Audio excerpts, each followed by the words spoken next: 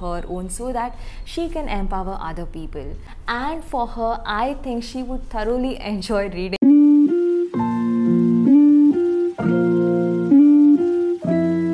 Hi everyone, I'm Archana and welcome to my YouTube channel.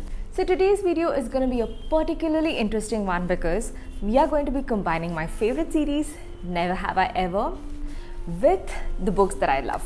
So isn't that a perfect combination? So I will be recommending books to the Never Have I Ever characters on this show. We will be picking about 10 characters and we will be recommending books to them based on their profile, based on their likes and based on their dislikes, and also based on the situations. Okay, so with this, let's start off with the video. So at number 10 we have Trent.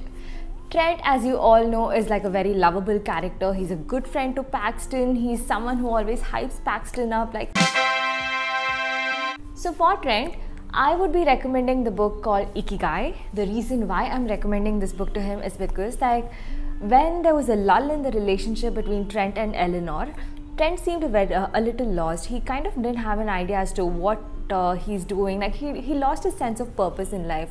So because Ikigai is the kind of book that will help him find a sense of fulfillment and find a sense of purpose in his life, I would recommend Ikigai to him. So I do hope Trent enjoys reading Ikigai.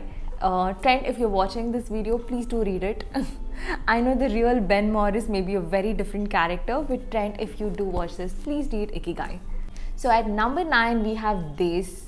So initially I loved this character a lot because when I saw him and Devi hit it off, it felt like wow, they just made a really good couple. But later on, as things progressed, I didn't really like Des much, obviously because his mother kind of poisoned his mind a little bit.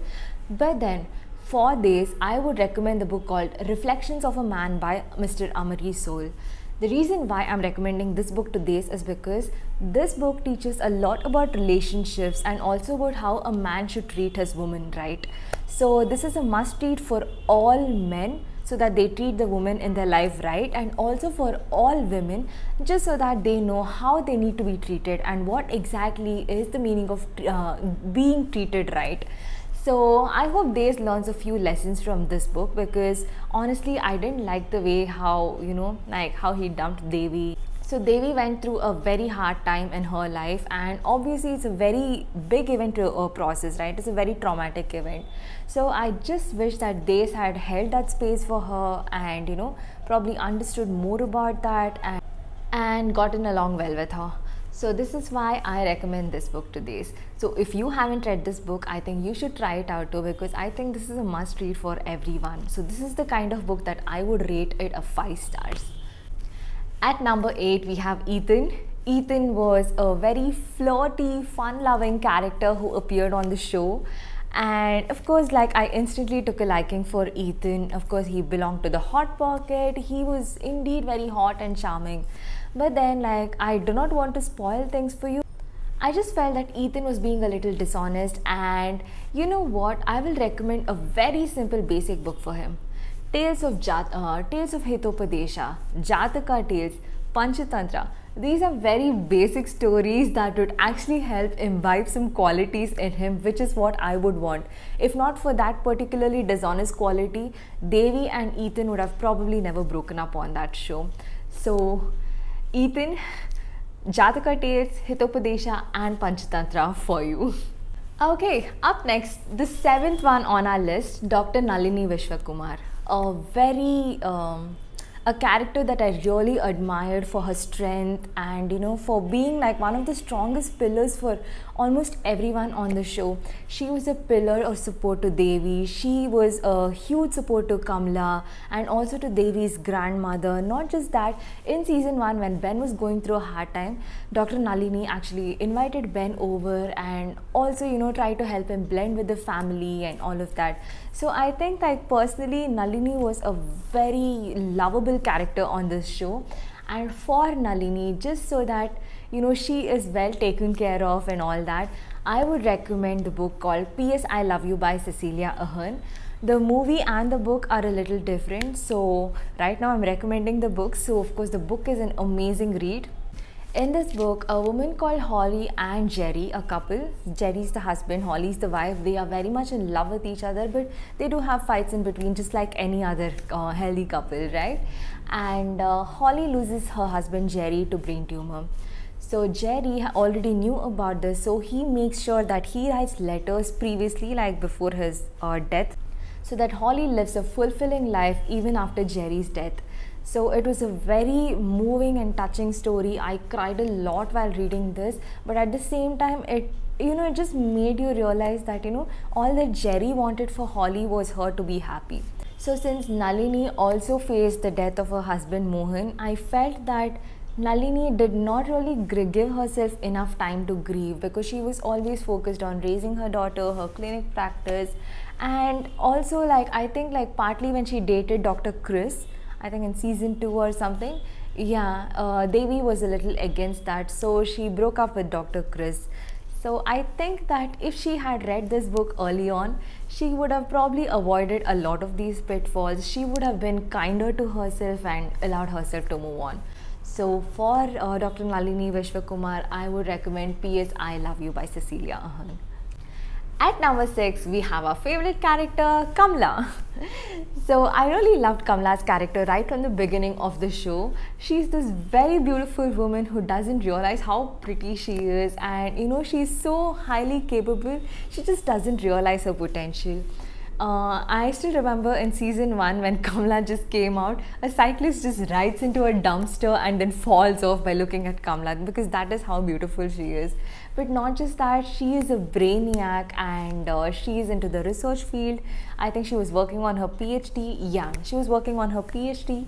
And the only problem with Kamla was that she never had a voice of her own. She always used to suppress herself because she wanted to live according to her parents, according to the society. And of course, later on, Kamla became a very strong character. I loved the character development there.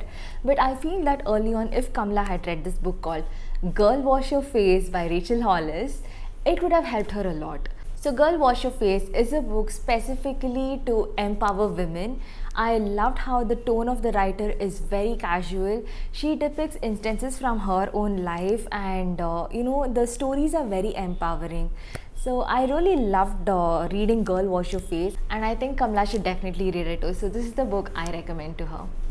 At number 5, we have our dear Fabiola. Fabiola was a very, very sweet character. I really loved her from the beginning. She was an amazing friend to Devi and to Eleanor.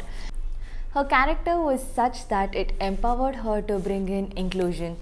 In the robotics team, there were no women in the robotics team. So she tried to bring women into that group by making it more inclusive. I think for Fabiola, a book that will really empower her is Girls Who Code.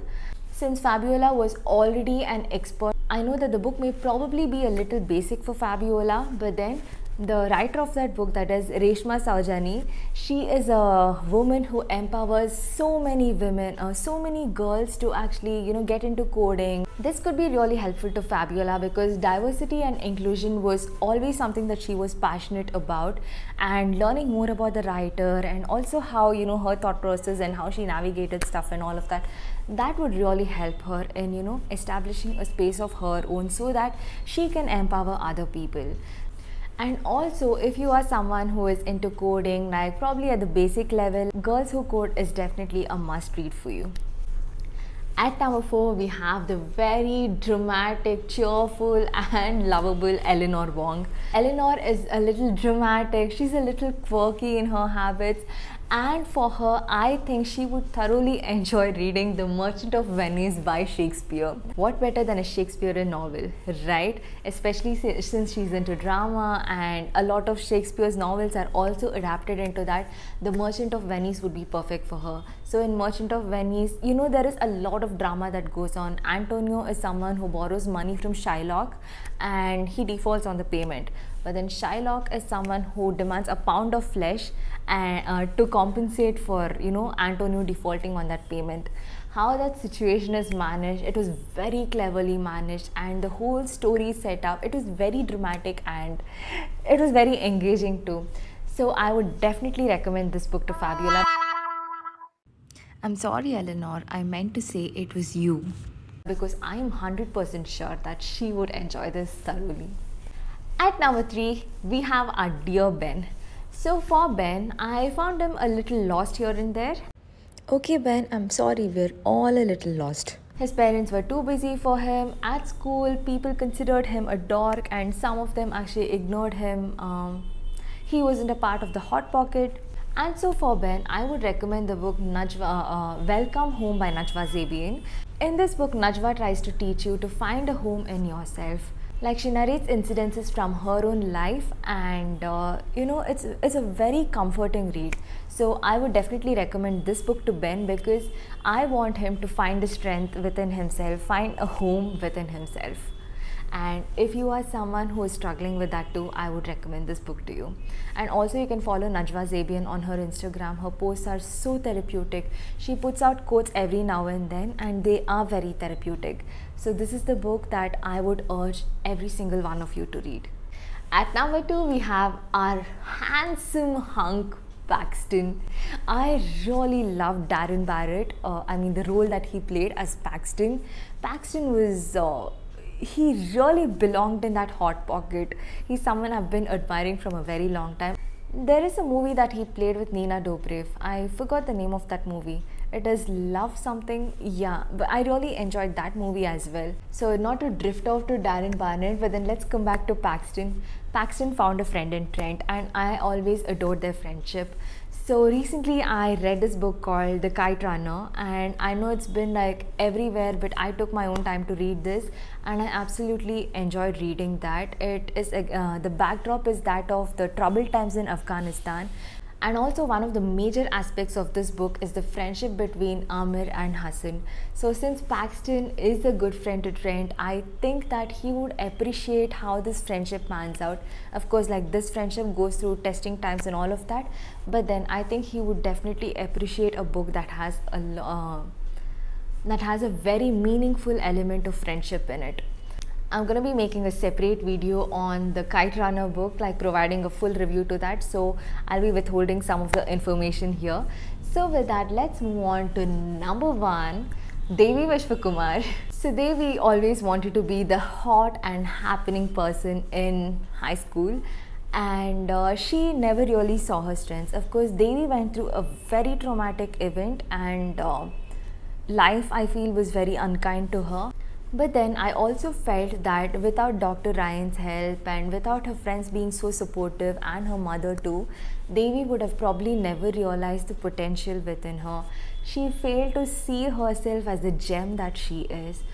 So I would like to recommend the book Love on the Brain by Ali Hazelwood to her, because in Love Hazelwood... Okay, I meant to say in the book Love on the Brain. The story is about two people who start out as enemies and then end up as lovers, and I'm sure this would be a very enjoyable read for Devi. This doesn't mean that she ended up with Paxton or with Ben, though she kind of had her fair share of bad blood with both of them.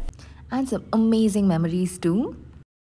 But yes, I'm sure like Devi would find this as an amazing read, and if you haven't read it, it's a very light-hearted book. You should read it too. So this is the book I read after Ali Hazelwood's Love Hypothesis, and I loved both the books. So I would definitely recommend Love on the Brain to Devi. And with this, I hope you enjoyed watching the video. Thank you so much for watching. I wanted to restrict this video to 10 characters. Of course, there were other characters too who were very impactful, like Anisa, Mr. Shapiro, Manish, and Devi's grandmother. So a lot of characters were very impactful, but I just wanted to restrict this video to 10 characters. So if you have any recommendations for this Never Have I Ever characters, drop in your recommendations in the comments below. And if you want me to make shorts on any of these characters, I would be more than happy to do that. So drop that too in the comments below. Thank you so much for watching. Please consider subscribing to my channel because that will be very motivating for me to make more videos like this. Thank you so much and have a great day. Stay happy, stay blessed and stay kind. Bye.